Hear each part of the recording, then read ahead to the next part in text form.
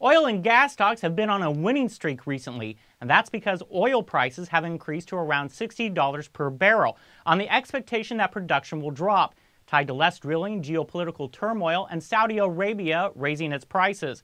But according to Poole, a senior writer for the deal who focuses on the energy sector, there are 5 oil stocks that remain vulnerable. Those stocks include Offshore Resources, Halcon Resources, Triangle Petroleum, Transocean, and Goodrich Petroleum. Fort Worth-based Offshore Resources owns oil and gas properties primarily in West Texas. While the company has shrunk its capital expenditures, it will continue to see stressed economics with oil trading in the $50 to $60 range. A second candidate is Halcon Resources. The Houston-based explorer is active in the Rockies Bakken Shale and South Texas Eagle Ford Shale. The company is overspending its cash flow, adding debt to an already over-levered balance sheet. A third stock to watch is Denver-based Triangle Petroleum, a pure-play Bakken Shale explorer and producer.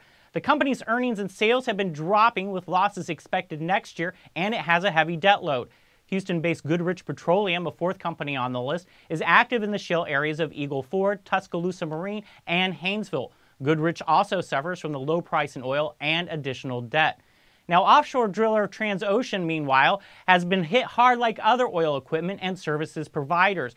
It has also been criticized for having a lower return on equity than its peers and an older fleet. In the case of these 5 energy companies, the old investment adage, sell in May and go away, may never be more apt. I'm Richard Collins with the Deal Report.